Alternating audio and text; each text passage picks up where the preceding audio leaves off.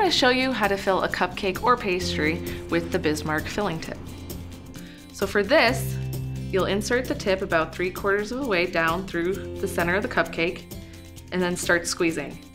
Now, I'm going at a slight angle and then also rotating the cupcake to try and get some of that filling evenly throughout the cupcake. And you'll know when there's enough as soon as you start seeing some of that filling come up through the top. You know, you could use custard, you could use a whipped cream as your filling. Right now I have a chocolate pudding.